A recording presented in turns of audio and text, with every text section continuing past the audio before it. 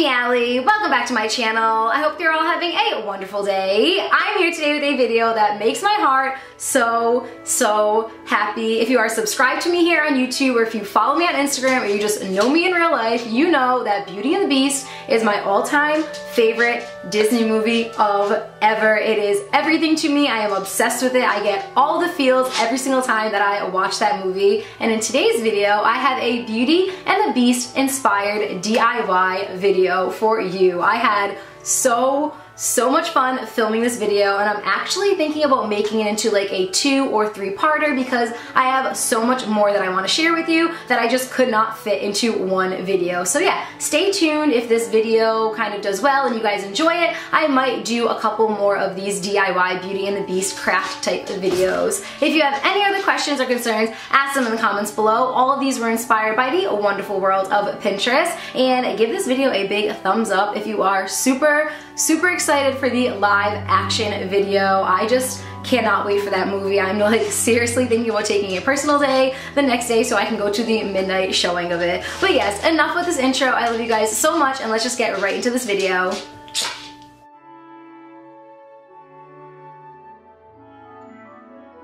This first craft was so much fun to create. All you're going to need are some perler beads. I found this huge tub of perler beads on Amazon for about $10. You're also going to need to go onto Pinterest and find some Beauty and the Beast inspired templates.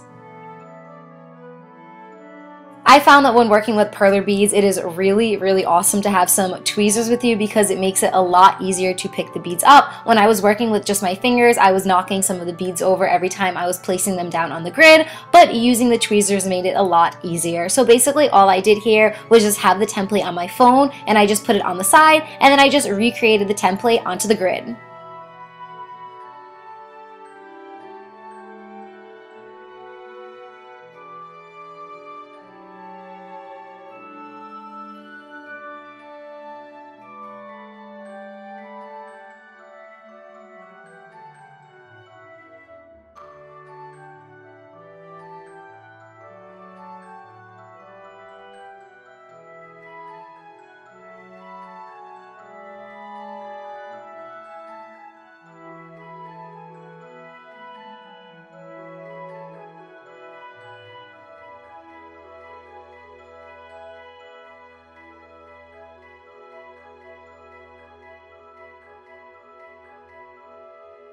Once you are satisfied with your design, you're going to take a sheet of wax paper and gently place it on top of your creation. Then you want to take an iron on a hotter setting. I put mine on the cotton setting, and you just want to go over your pattern until the beads stick together.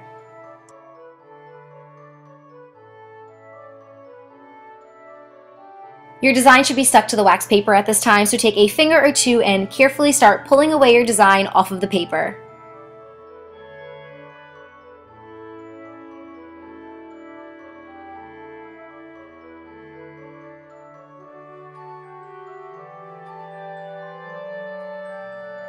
And here's the final product. I am absolutely in love with the way that these came out. They were so much fun to make, and to be honest with you, this was actually very therapeutic for me. I just found myself very at ease while I was making them. I ended up making a Lumiere and a Cogsworth. I definitely want to try a belt in the future, and Adam's nephew actually made me a chip, which you will see right here in this clip. Seriously though, how stinking cute are all of these? I am just obsessed.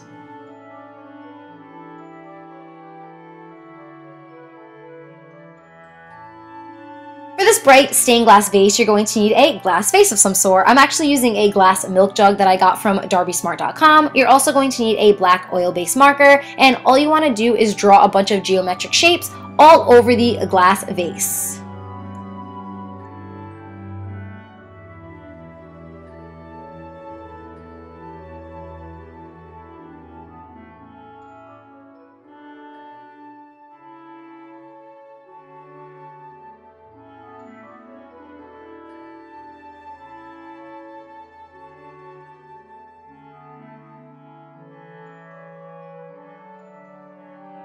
Grab some markers in an assortment of different colors. I tried to stick to the rainbow colors, so I used red, orange, yellow, green, blue, and purple. And then you just want to start shading in all of those geometric shapes. I definitely found that Sharpies worked the best for this. They went on really, really smooth, really clear, and really concise.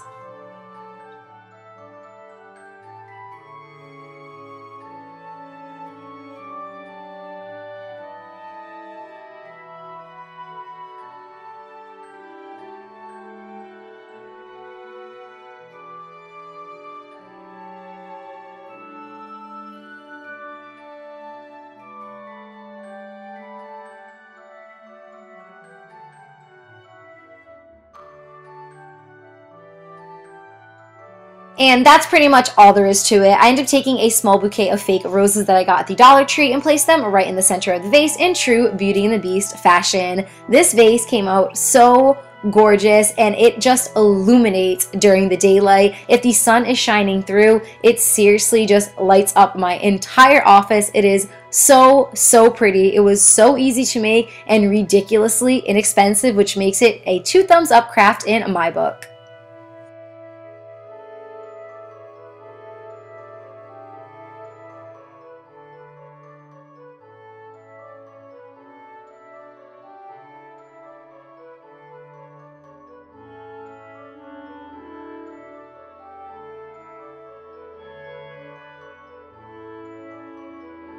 Now for my favorite clip of this video, the gray stuff. We're going to be making homemade gray stuff to put on top of cupcakes or brownies or just to eat right out of the bowl. You're going to need to start off with 1.5 cups of whole milk as well as an entire package of instant vanilla, and you want to either put this in a hand mixer, whisk it yourself, or use a KitchenAid mixer like I have here.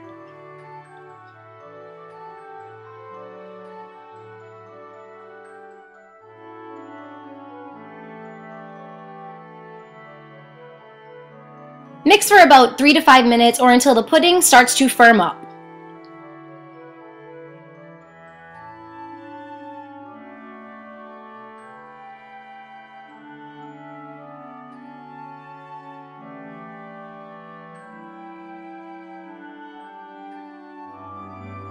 Place your vanilla pudding in the refrigerator for about 10 minutes, and while it's in the refrigerator chilling, you can start with your Oreos. You need to take 12 Oreos and you need to crush them up really finely. If you have a food processor, that would probably be your best bet to use. I don't have a food processor, so I just wrap mine up in some wax paper, and there's Jax trying to sneak an Oreo, and I just use a rolling pin to kind of smash them out.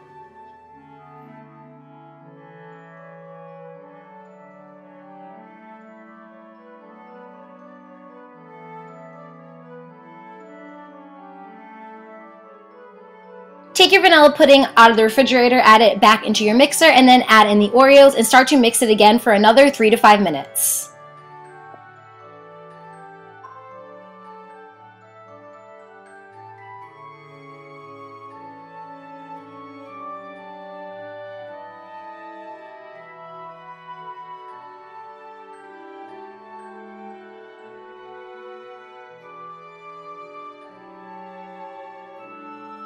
The next step, and one of the most important steps in making the gray stuff, is to add in 8 ounces of a whipped topping. I am using Cool Whip. This is so important because it's going to make your gray stuff nice and light and fluffy. You just want to add it into your mixture and fold it all in.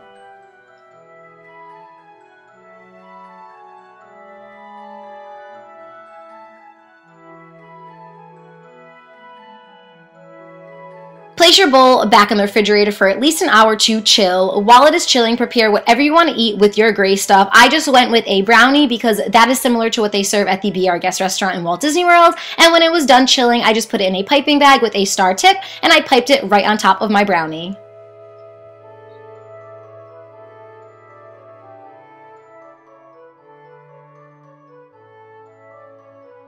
Finally, I finish up this delicious sweet treat by adding some edible pearls right to the top.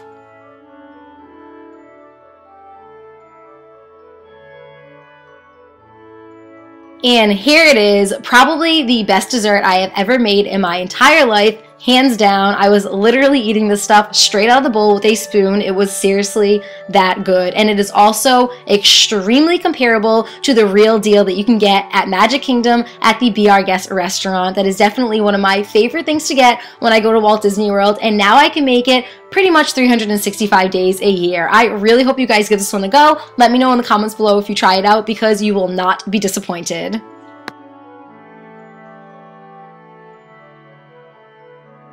To make this Gaston-inspired wall decor, you're going to need a frame or a canvas. I'm just using an old frame that I already had at my house. You're also going to need a reindeer cutout. I got mine at Target, but if you don't have any of these around you or you can't find these at the store, you can always make your own out of some cardstock, and I have a video on how to do that. I will link it in the description below. You're also going to need some stick-on letters, and I got these from Walmart. Basically, all you want to do for this craft, it is super simple. You want to write out, I use antlers in all of my decorating, like Gaston Gaston says in the Gaston song. And if you put any of your letters on kind of crooked like I did here, you can just gently peel them off and replace them on. The last step is just to hot glue your reindeer right onto your canvas or onto your frame.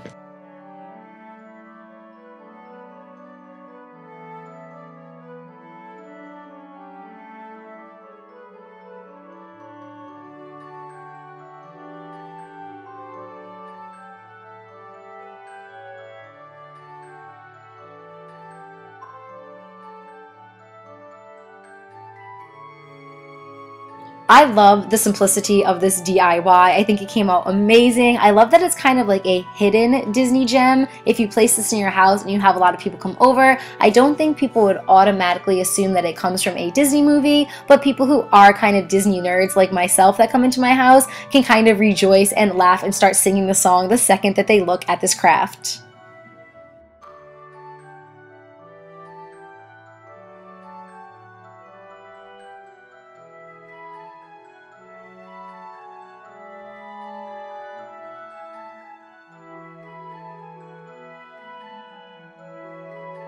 And for the final DIY of this video, we're going to be making a bell-inspired bow. You'll need to start off with either a piece of gold fabric or yellow fabric, and you basically just want to take the perimeter of the fabric and you want to glue it in so that you have nice, clean edges.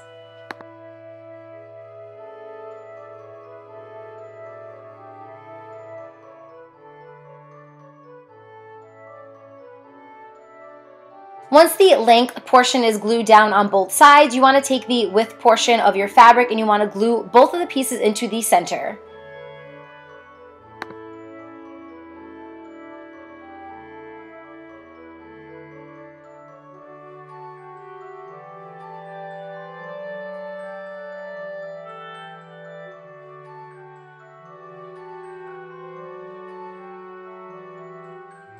Making the bow itself is actually quite easy. All you want to do is pinch at the middle and then squeeze the top and the bottom together and you'll be left with a beautiful bow. But we are not ready to do that yet. I just wanted to show you the steps on how to make a bow first. The next thing that you want to do is take a glittery gold piece of fabric or a glittery yellow piece of fabric and just repeat the steps that you did previously to make a bow, but you're going to make a smaller one this time to put right in the center.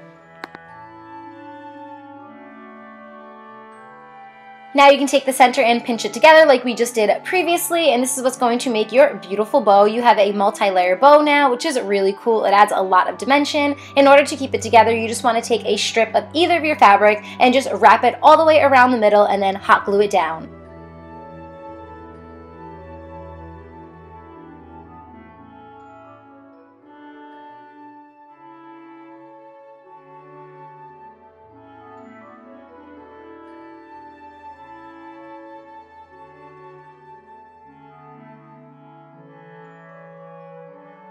Play around with the fabric a little bit, fluff it out, and you should be left with a beautiful homemade bow.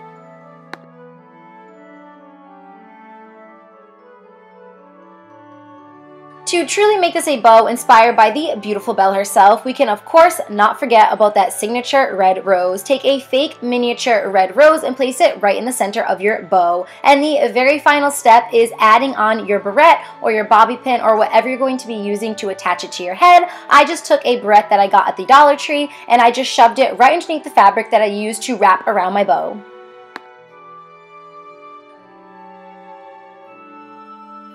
And here it is, the final Belle bow and the final craft of this video. I really hope you enjoyed watching. Please let me know what you thought in the comments below, and please subscribe to my channel if you haven't yet and you enjoy my videos. If you decide to try any of these out on your own, please send me pictures on Instagram or on Twitter. I would love to see your recreations. Thank you guys so much for all your support. I love you guys to the moon and back, and I will talk to you soon. Bye guys!